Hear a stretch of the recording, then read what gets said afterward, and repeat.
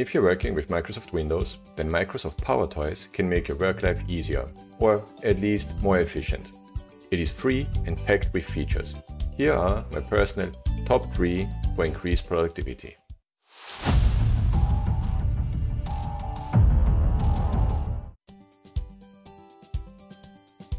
The PowerToys can be installed via the Microsoft Store or downloaded with your browser. You will find the link in the description. If you download them, make sure you pick the right version for your processor type. If you don't know what processor you have, just search for System, click on System, and here you should find a line with your processor information.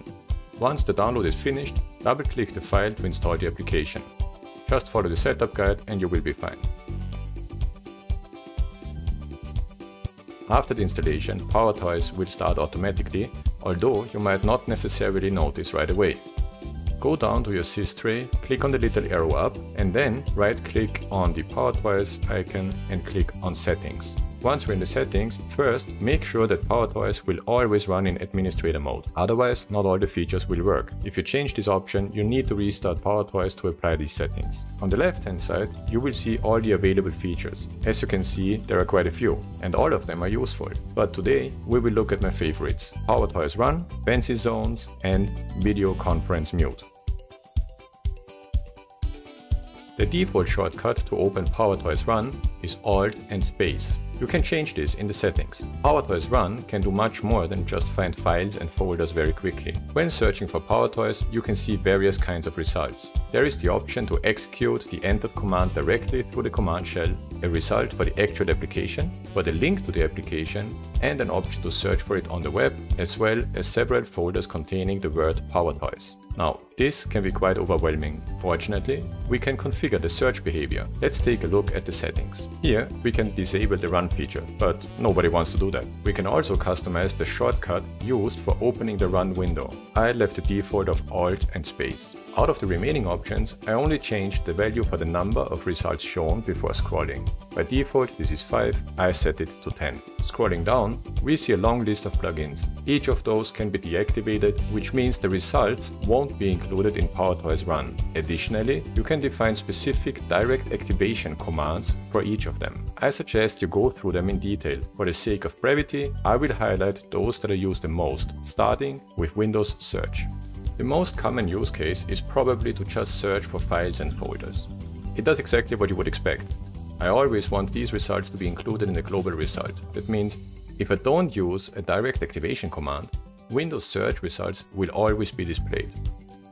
I also deactivated the warning about non-indexed files because, quite frankly, I found it somewhat annoying. Going back to our global results, I will search for the same string, but this time I will use the question mark as a direct activation command. As you can see, this limits the results to items in my file system only. For a quick online search, you can use 2 question marks as direct activation command. If you do that, PowerToys Run will use whatever search engine is the default in your browser. If you want to find only programs or applications, you can do that by using the period character as a direct activation command. PowerToys Run is also useful for quick calculations. The direct activation command for that is the equal sign. Again, if you don't use a direct activation command, this also works, but will include more results. The last quick highlight in PowerToys Run is for searching Windows settings. Instead of going through the Start menu, I simply use the $sign as a direct activation command. Next up is the Video Conference Mute feature. This is a relatively small thing, but brings great benefit, especially nowadays with video calls and conferences being the norm. Video Conference Mute allows you to define system-wide keyboard shortcuts to mute and unmute your microphone, turn your camera on or off, or do both at the same time. For this feature, I changed the default shortcuts. I wanted to have a shortcut that I could easily reach with a single hand.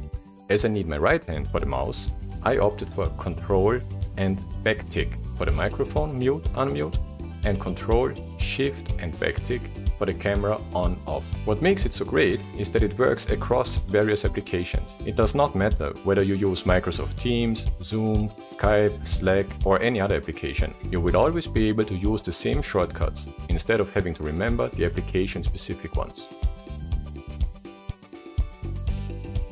Let's move on to FancyZones.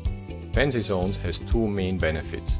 First, it lets you define multiple zones on your screen, and second, it makes it very easy to snap windows to one or more of these zones. Like many of you, I do a lot of video calls and frequently share specific applications. As I have an ultra-wide monitor, sharing the full screen or windows in full screen mode will result in a letterbox effect for the viewers. With FancyZones, I combine some of these zones to resize any window to 1920 by 1080, in other words, Full HD, making sure that other participants get the best possible view. Here is a simple example with a file explorer window, which I usually keep open down here, a Word document for writing notes, a browser window for research, and a Visual Studio window. I can arrange all these windows very quickly, giving me access to each of them without having to switch around or search for them. If you found this video even remotely helpful, perhaps drop a like or even subscribe to the channel. For you it's free and it does help me. And that's it for today. Thanks for watching and see you next time.